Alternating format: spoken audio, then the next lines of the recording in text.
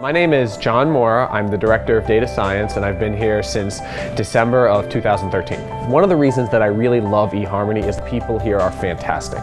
Not only are they incredibly bright, but they're also incredibly fun to work with. I work with a lot of people who every day challenge me, and then afterwards we'll go and hang out because we're friends as well as colleagues here. I really look for individuals who are hybrids, who are both engineers and data scientists. Because we work with such a small and close-knit team here, I really need somebody who can both look at data and say, you know what, I can extract this, and this information using these machine learned models, and I can also take that model and put it in production. And I can work with the engineers and understand what it means to have a model run fast enough or be reliable to get it into a production environment.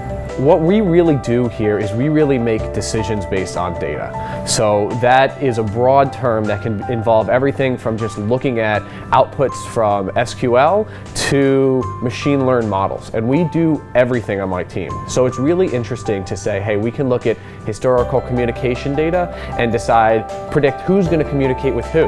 And we can use a whole bunch of different machine learning techniques to help us with this. Everything from linear learners to random forest to gradient boosting machines, and I'm really excited. Hopefully we'll start some deep learning stuff as well soon.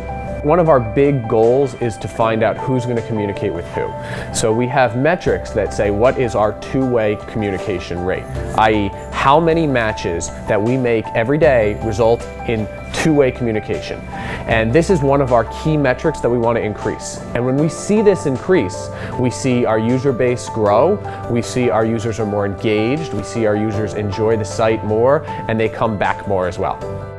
I work at eHarmony, and you should too.